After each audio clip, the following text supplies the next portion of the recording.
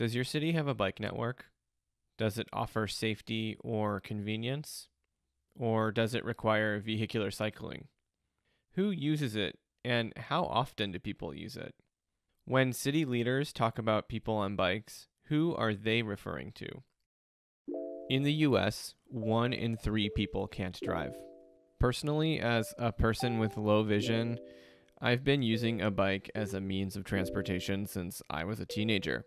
I've used it to get to work, or even as work, to take my kid to school, to pick up medicine from the pharmacy, or just to simply experience the world around me. I've cycled by myself, with family, with friends, in groups of strangers. I've experienced cycling culture in Seattle and its suburbs, San Francisco, Oakland, Berkeley, Portland, Vancouver, Montreal, Paris, Amsterdam, Angers, rural Washington State, rural France, Tokyo, and Nantes. In each one of these places, the cycling culture was different. In one, you may find people riding for sport. In another, you may find that it's folks who can't afford a car. In another, it may be parents taking their kids to school. And in another, it may just be everyone. Why such difference? Is it just preference? Is it a difference in the level of investment in infrastructure? Is it population density? Or is it people just choosing the most easy way of getting around? It's likely a combination of those things. But in my opinion, the common denominator is municipal investment and how the people making those investments perceive cycling. Your city may invest a lot or a little in cycling, or somewhere in between. They could dedicate that funding toward mixed-use paths, upgraded intersections, cyclist or driver education programs, little orange flags or flashing lights, protected bike lanes, paint, signs, community engagement, or, again, maybe some combination of all these things. But how they feel about cycling is likely the greatest determinant of how those dollars are spent. Take Seattle, for instance. We've got about 3,500 lane miles of roadway, but only about 5% of that is dedicated to any type of bike infrastructure. It's rarely connected, it disappears randomly, and it's often as simple as putting down a sharrow, putting up a sign, or creating wayfinding for people on bikes without giving any sense to drivers that they're in a shared space. But who uses bikes in Seattle? Well, everyone. Despite that, leaders are reluctant to make investments in safety improvements that would bring people out who currently say that they don't cycle because of safety. When we invest like this, we overlook the needs of people with disabilities, low-income people, unhoused people, children and their parents, and elders. All people who rely on a bicycle as transportation, but are forced to rely on networks built for young, athletic people who use a bike for recreation.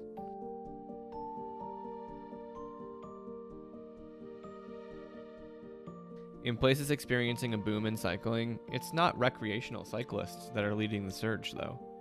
It's elders or kids, like in the case of Angers. It's parents, women, and it's workers, like in Nantes or Paris, Montreal, Amsterdam, or Tokyo. But why? Investments in safety, education, and accessibility, and in normalization of cycling for mobility.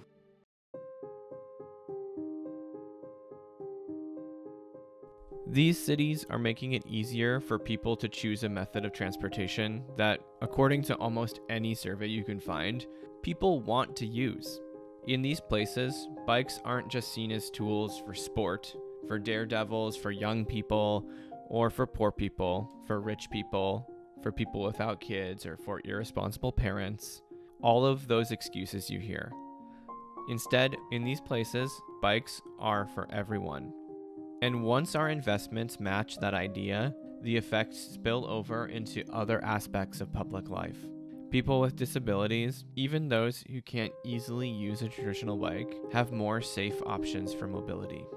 Kids and elders have more opportunity for autonomy and social connection.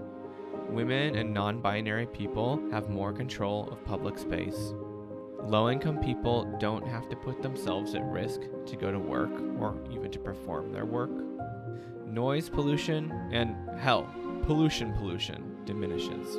Public space can be granted back to truly public use for leisure, for connection, or for play. There are so many benefits to an equitable system of mobility, one that sees public transportation, personal automobiles, and, yep, bikes as equal options for mobility.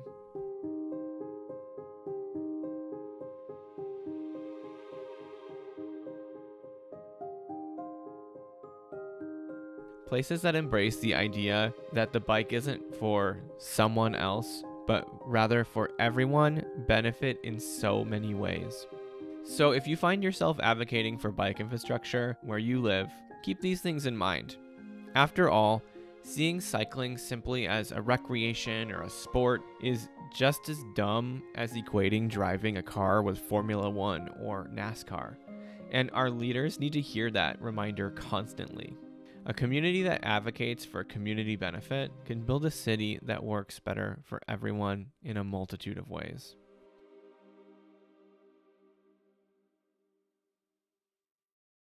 But it takes will from elected leaders, from transportation agencies, and from people addicted to driving.